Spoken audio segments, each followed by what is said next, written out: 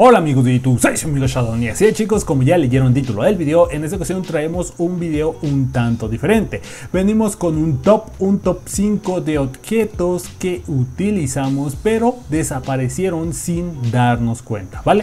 Dentro de Free Fire hay muchísimos objetos, accesorios, pero en esta ocasión nos vamos a enfocar a 5 que utilizamos día a día pero de un momento a otro desaparecieron.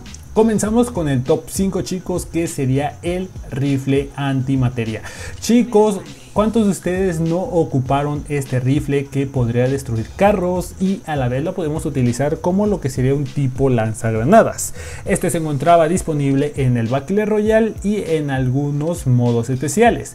De repente de un día para otro dejó de aparecer y bueno chicos, el resto es historia. Pero en la caja de comentarios háganme saber cuántos de ustedes aún lo recuerdan, cuánto lo utilizaron y cuánto les gustaría que volviera lo que sería este rifle.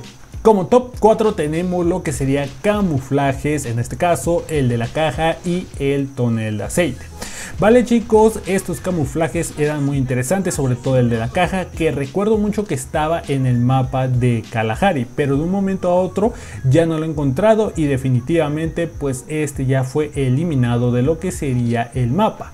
El del barril era un poco más común en todos los mapas, pero igualmente de un momento a otro en una actualización pues lo eliminaron. Actualmente solamente está disponible el camuflaje este de arbusto, pero bueno chicos, de estos creo que el de barril era mi favorito. Una que otra cosa interesante se podría hacer con él, pero bueno chicos, vamos a ver cuál es el top 3. Como top 3 tenemos la tabla eléctrica.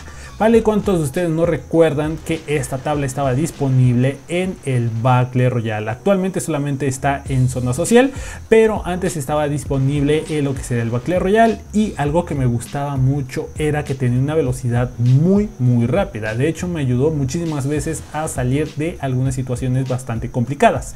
Lo primero que hicieron fue nerfear su velocidad. Posteriormente le agregaron más tiempo de enfriamiento para poder utilizarla, y así fue chicos, desapareciendo poco a poco hasta que el momento pues ya no está disponible en el Battle Royale.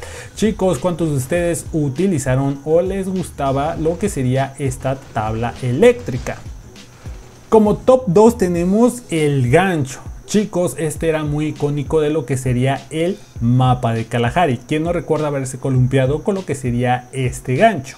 Vale, esta era una de las cosas por las que yo en lo personal me enamoré del mapa de Kalahari, pero de un momento a otro ya no he encontrado el gancho, lo que me ha llevado a pensar que ya lo eliminaron. Pero bueno chicos, háganme saber en la caja de comentarios qué les parece eso. ¿Les gustaba el gancho? ¿No les gustaba? Si bien en algunas regiones está disponible en el modo de juego ganchos y ladrillos, no es lo mismo que ya no esté disponible en lo que sería el mapa de Kalahari. Como top 1 chicos tenemos el planeador, algo que era muy y es muy icónico todavía dentro de lo que sería el juego de Free Fire. Si bien este daba ciertas ventajas, ¿quién no le gustaba chicos planear, ir sobre el mapa volando? Si bien entendemos por qué pudieron haberlo quitado, puesto que nos permitía llegar a lugares no tan accesibles actualmente. ¿Vale? Lo primero que hicieron fue quitarlo del modo clasificatoria y posteriormente actualizaciones después lo quitaron ya de lo que sería el Battle Royale. Pero chicos, háganme saber en la caja de comentarios quién no le gustaría que regresara el planeador y bueno, al menos en lo que sería el Battle Royale normal. Pero chicos, de todos estos 5 objetos que les mostré, ¿cuál de todos les gustaría que volviera? Eso háganme saber en la caja de comentarios. Así que chicos, sin nada más, nos vemos en un próximo video. Bye bye.